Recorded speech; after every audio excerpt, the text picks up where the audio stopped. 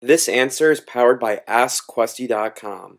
Get help with your Squarespace questions or tasks on demand. Right here about prepping your logo image, and I think this has some good tips about making your logo. So before uploading your logo, ensure it's a similar height to that which you'd like it to display.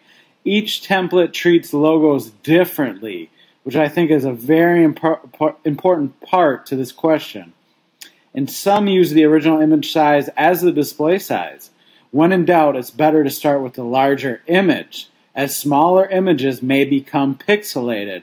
Sounds familiar, right? That's exactly what this person is saying happened right here. So you're going to want to make it bigger than you probably want it at first, because just to add some wiggle room.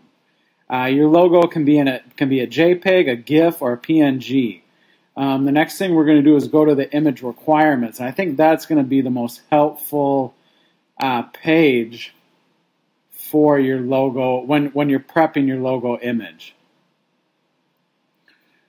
So right here, resolution. There's an image resolution limit of 60 megapixels. That's a good thing to remember.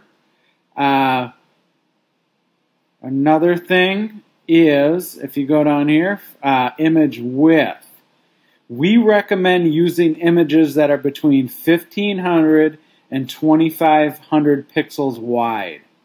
I think that's probably one of the most important pieces of information you could know for your Squarespace logo, is you want it to be between 1,500 and 2,500 pixels wide.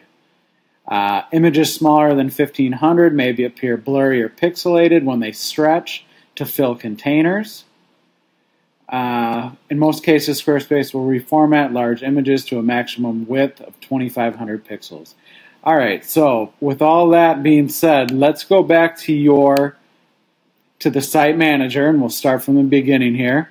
And you're going to go to any page you want. We'll go to the About page. And you're going to go to Design, and you're going to go to the Logo and Title. And right here is where you upload your logo image. This will bring up your file manager. You'll find whatever picture you want in here. I'm not going to do it just for the sake, because I don't want to ruin my site. And then once you do that, you'll save, and it should pop up somewhere right in here. All right, guys, I think that should answer. I think I covered about everything we need to know about your logo. I'll insert this helpful Squarespace blog post that kind of covers what you want to do with your logos and best practices. But I think that's about covers it. All right, thanks. Was this helpful? Ask a Squarespace question now. AskQuesty.com.